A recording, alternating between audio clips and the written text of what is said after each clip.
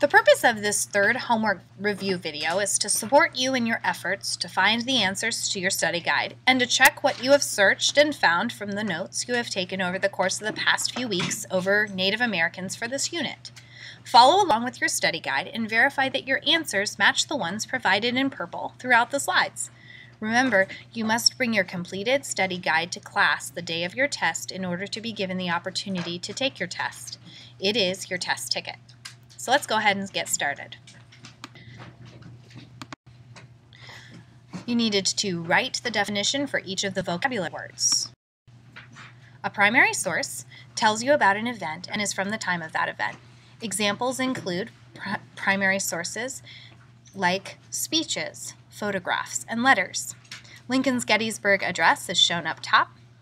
You see a photograph of Martin Luther King Jr. giving a speech and a letter that was actually written by George Washington.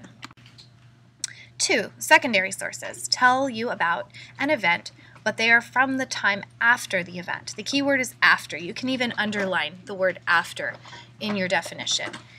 Secondary sources usually talk about a primary source, but they're not a primary source themselves. Examples of secondary sources are textbooks, magazines, and encyclopedias. They also include documentary movies, DVD collections, and shows. Number 3, a settlement is a place inhabited or lived in by people, an established community. You see the Native American settlements and the English settlements. Keep in mind that a settlement is a place. It's somewhere that you can be, somewhere that you can live. It's a community. Number 4 is Pueblo, an American Indian settlement of the southwestern U.S., especially one consisting of multi-storied houses. You can see that Pueblo has many different meanings. Pueblo can mean the adobe, multi-storied apartment houses. Pueblo can mean an actual tribe or group of people. And Pueblo can also mean the groups of Pueblo tribes that lived in the southwestern part of the United States. Fun tidbit from Pinterest is that you can make Pueblo houses with graham crackers and icing, so check it out. Number 5 is the word disperse. It's an action word, and it means to distribute or spread over a wide area.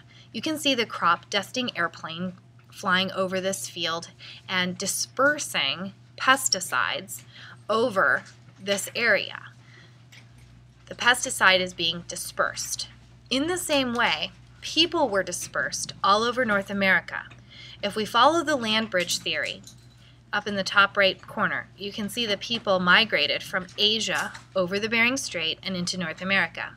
The red arrow splits into 2 and 3, showing that people dispersed or spread out all over North America. And over thousands of years, these nomadic groups spread across North, Central, and South America. You can see where some of them settled in the map. Interior. Interior means within or inside, relating to the inside or inner. You can see the interior of a house, an interior of an igloo, and the interior of a longhouse. Here's the interior of a teepee. Inhabit. Inhabit means of a person, animal, or group to live in or occupy a place or environment. The kangaroo inhabits the red portion of Australia. The penguins inhabit Antarctica. The fish in the bottom picture inhabit the aquarium. It's an action word, and it means to actually live in or occupy a place. In the same way, people groups inhabit locations.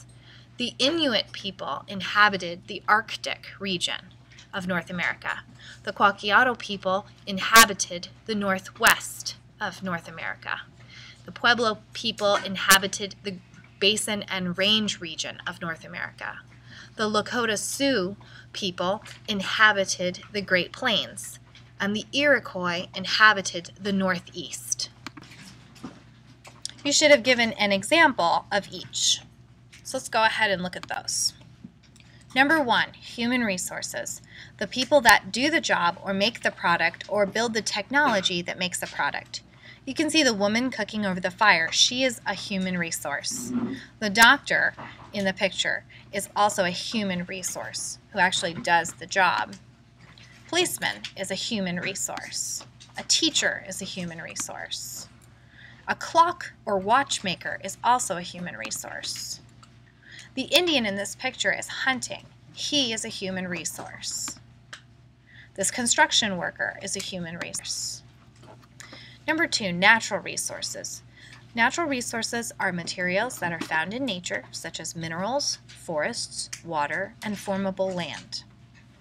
You can see the corn is a natural resource, and that would have been harvested by Native Americans to eat. The forest is a natural resource, and those trees would have been used to create shelter. And the snow is a natural resource, which could be packed together to make an igloo. A buffalo is a natural resource to make a teepee out of its hide. A deer is a natural resource. It can be used for deerskin clothing. So these are all natural resources turned into a product that was used by man. Number 3 is a capital resource. It's a good produced and used to make other goods and services. Think of a tractor or tools. In the picture of the Native American, his bow and arrow is a capital resource. The canoe is a capital resource. Other important information. Number 1, how did the Native Americans arrive in America? What's the main theory?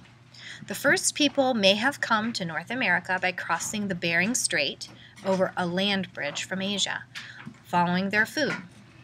You can see in both of these pictures, the arrows are coming from Siberia or coming from the Russian area and crossing a land bridge. Here's kind of another picture that zooms in on this area. During the last ice age, when the glaciers were growing, the oceans covered less land and became shallow. When this happened, the Beringia land bridge became dry. The ancient Native Americans were able to migrate from Asia and into Alaska. Number 2, why do archaeologists spend so much of their time collecting artifacts and not books in order to learn about ancient cultures and civilizations? Well, few of ancient cultures had written languages.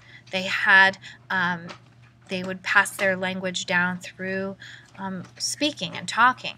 Some of them did have written symbols, and you can see those on the cave walls here, but very few of them wrote with words and letters, so we have very little knowledge of what their life was like without the artifacts to tell us the story.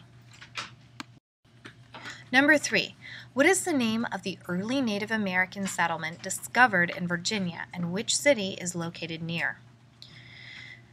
Cactus Hill, near Richmond, Virginia, is that Native American settlement, and it's very old, very ancient. You can see that they are working at the site in 1999. You see the site being further excavated and some of the artifacts that were found. And you can also see Cactus Hill in this picture, kind of coming from some of those really early civilizations in North America. Number 4, why did Native American tribes have to use different resources and materials? Sorry about the mistake in the wording on the study guide. Because they lived in different environments that not only offered certain natural resources to stuff out of. So think about it on the Great Plains. You're not going to see many trees, so it will be very challenging if all Native Americans lived in longhouses, because the Lakota Sioux could not. They would have used the buffalo.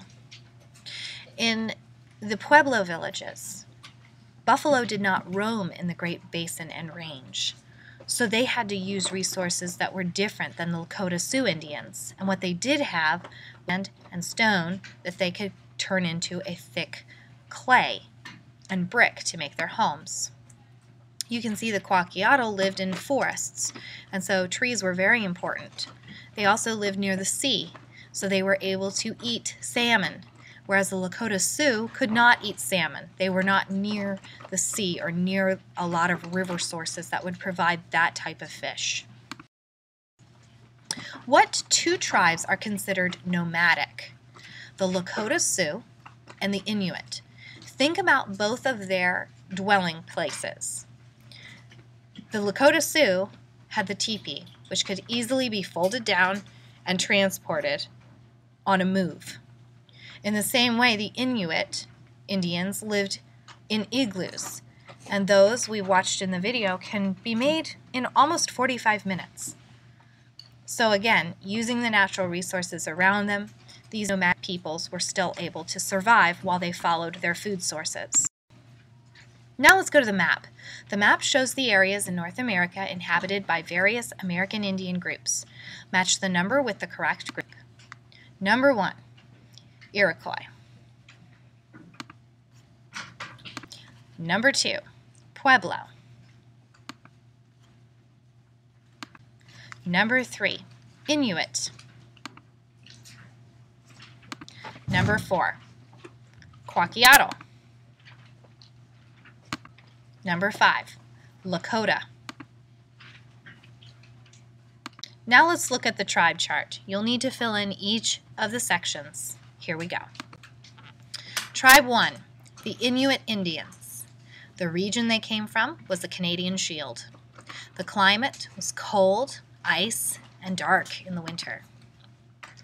The food sources were seal, polar bear, fish, whale, walrus, fox, hare, caribou, and birds. You can see in this picture some Inuit Indians. Their clothing would have been furs and tree bark. Their shelters would be igloos and pit houses, wooden poles with seal or whale skin. You can see a family near their shelter there. And other facts, smelly whale oil was used for lighting. And here you can see Indians harvesting the oil from a very large whale. Here's some whale skins being used for a shelter and an igloo. Again, this group of Indians would have been from the Arctic region or the Canadian Shield. Now let's talk about Tribe 2, the Kwakiutl. The region that they are from is the coastal range. The climate is rainy, mild, and they had lots of forests. Their clothing were furs and tree bark and woven clothing. Their shelters were longhouses and houses that were made out of wood with peaked roofs, wood from trees in the area. And other facts, this is the tribe you should remember that had the totem poles, and they showed their family lineage in these totem poles, as well as potlatches, which are much like potluck dinners and celebrations. You can see a potlatch going on in this picture. You can see the Kwakiutl tribe and their very decorated boat, spear fishing. Here's a Kwakiutl image, a painting of a whale. Here's one of their homes. Another one, brightly colored faces on many of their homes.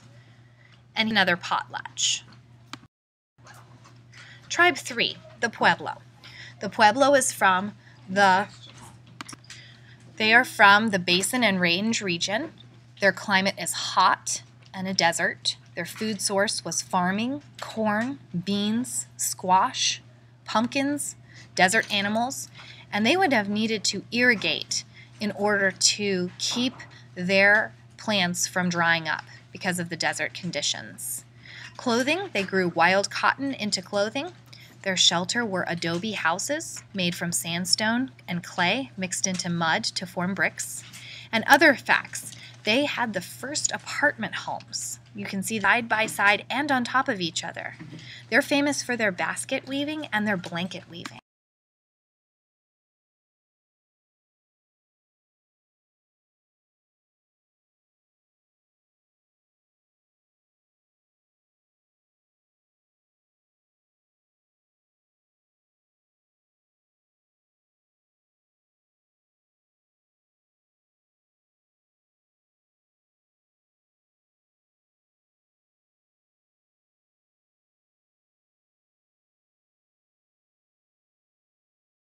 for. Tribe 4, the Lakota Sioux. The region that they would have lived in is the Great Plains. The climate there were hot summers and cold winters. Their food sources were buffalo, corn, squash, grains, beans, and tobacco. Clothing included clothes from buffalo and animal skins, and the Lakota Sioux are famous for their headdresses. You can see that in the bottom right corner. The shelters that they would have lived in were teepees with wooden poles wrapped in buffalo skin. These were portable and easy to transport from place to place. And other facts, they used a buffalo for almost everything. You can see some of the designs on the teepees, the horses there. You can see a warrior hunting a buffalo, main food source.